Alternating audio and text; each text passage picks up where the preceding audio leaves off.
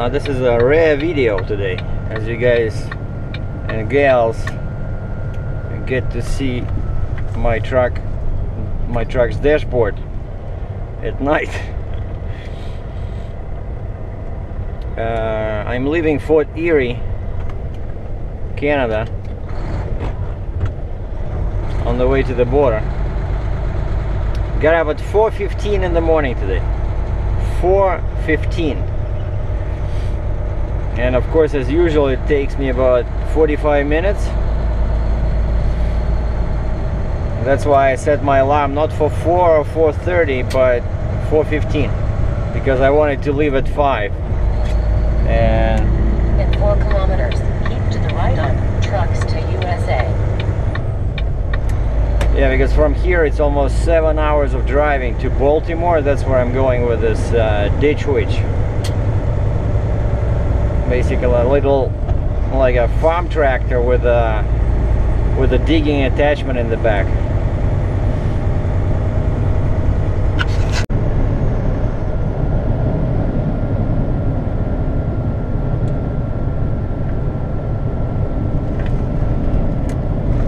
Keep to the right on trucks to USA, and then slide right in 970 meters.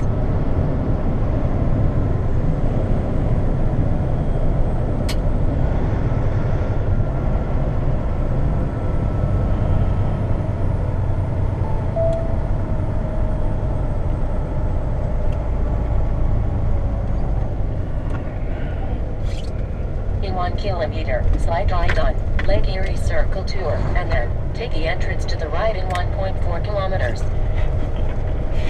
Lake Erie Circle Tour. Yeah, I want to do that in a 75-foot long tractor trailer.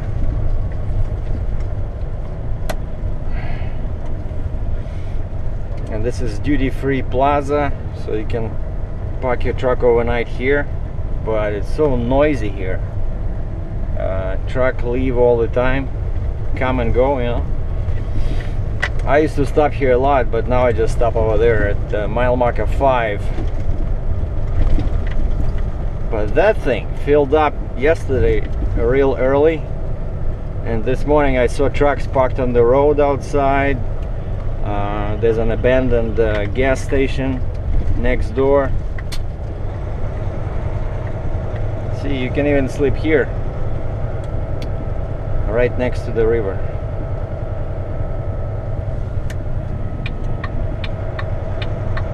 So let's see what the Peace Bridge looks like at night. Slide right on Lake Erie Circle Tour, and then take the entrance to the right in 1.4 kilometers. Does she say cycle tour or circle tour?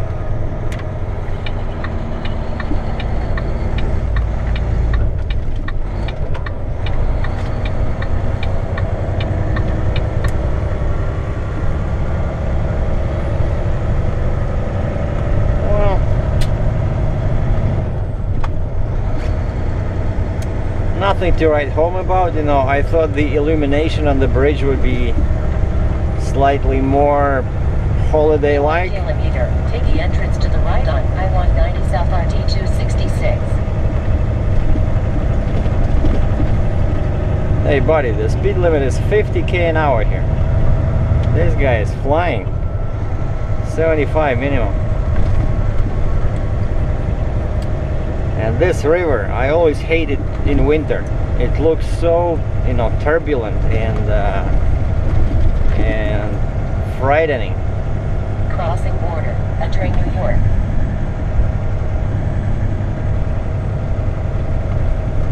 So this is Buffalo, New York. Now we gotta deal with customs. Where are you going? How long do you plan on staying in the US? Any weapons on board? In a quarter mile, take the entrance to the right on I-190 South RT-266, and then keep to the left in 300 feet. Yeah, this is that nasty turn I talked about before. Like there's cars on your left, you really have to watch your trailer wheels, because you can catch the curb on the right, very sharp. and very narrow lanes. So you gotta go in the car lane, and they don't always appreciate that. So you gotta push your way politely. To the right on I-190 South RT 266, and then keep to the left in 300 feet.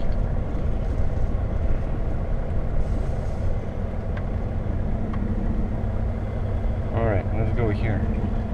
Remember what I said last time? I said never go after a small vehicle like this guy that was flying over the bridge, because they always are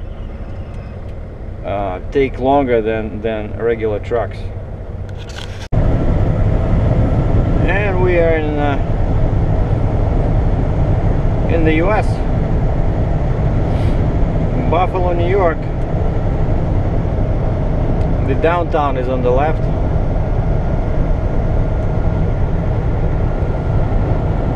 And looked like it's gonna be raining today again. Yesterday it rained all day. So I was loading in the rain. Got all wet. It wasn't pretty.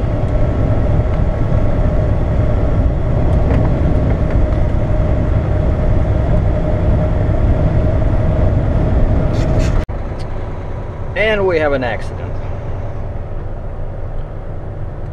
This is I-390 in Pennsylvania South. I'm just 2.5 miles away from exit for US 15. I'm heading to Baltimore. And because of this rain, I saw a bunch of accidents yesterday in Ontario. I was in the middle lane going through construction because the right lane was too narrow, like heading towards my pickup yesterday near Barrie, Ontario.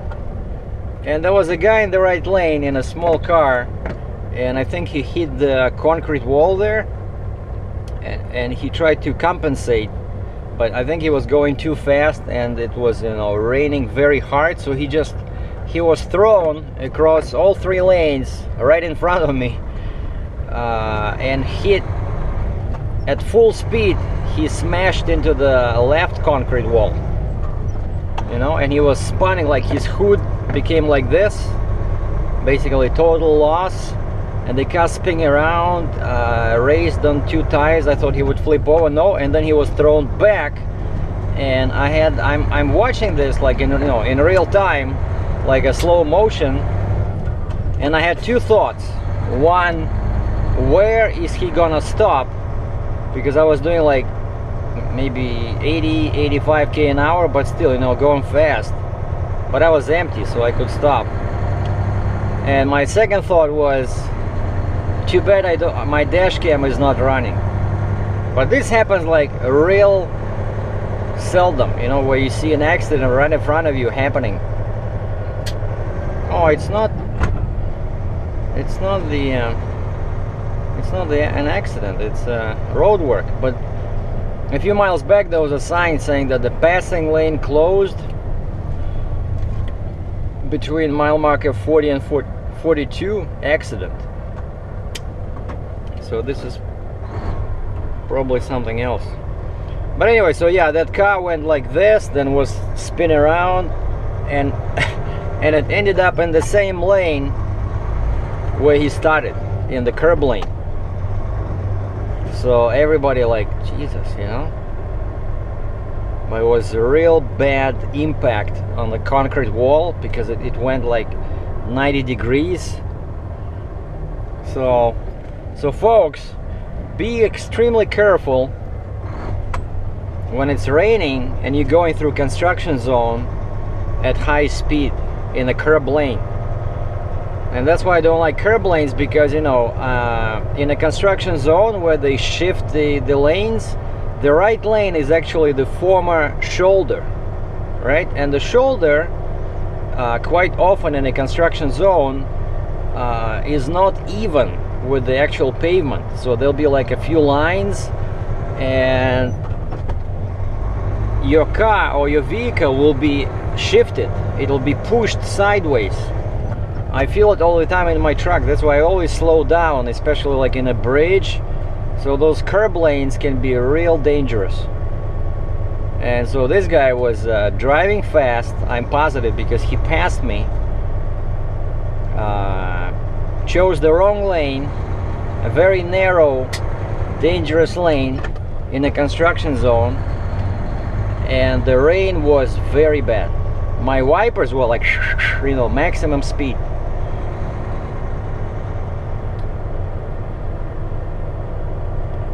And we have a small airport on the right.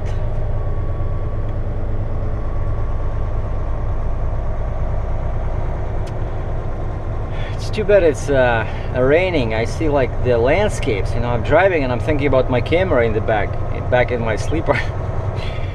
The sky, you know, these clouds, it's amazing with the fall colors. And you know, I love New York in this during this kind of year. Not New York City, but New York State, New York, Pennsylvania. They have these gorgeous, you know, hills, trees, but it's raining. You know, I don't want to take pictures in the rain. All right, what's happening over here? Why did you guys close the passing lane? So 50% of the lanes is closed, and naturally this causes a major pain in the butt for travelers, because this is a busy highway. Yeah, now I'm leaving 1.4 miles. I'm going right or west towards US 15. Alright, what do we got? So I see some hay, some tow trucks. Why do we have tow trucks? Oh, they just brought some. They're fixing some pipe. Okay. Some kind of a plastic pipe, and they're just replacing some pipe. Probably it's a drainage. Oh yeah, probably that's why. Yesterday was a very heavy rain day, and it was probably causing flooding or something if the pipe was jammed. All right. How far to Baltimore?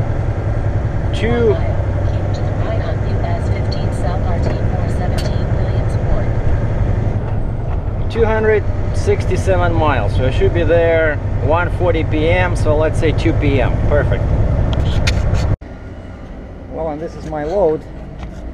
They don't have any more excavators for me to haul, so my previous record was 86,000 pounds. Now I have a 90,000 pound ditch witch. Wait, or did they say 9,000? Anyway, pretty big machine. Can dig a trench up to 6 inches wide, 5 feet deep. So it has this thing in the back, hydraulics, and the blade. 1995, and you can see it's heavy by all this extra weight. So yeah, I do think it's about 90,000 pounds, because I had to use two of my axles here, 3 on the truck. So it's, you know, it's a responsible job. Oh, and one thing here I wanted to point out, sometimes when I get stuff like this, you see how close it is to the center where I have a hole.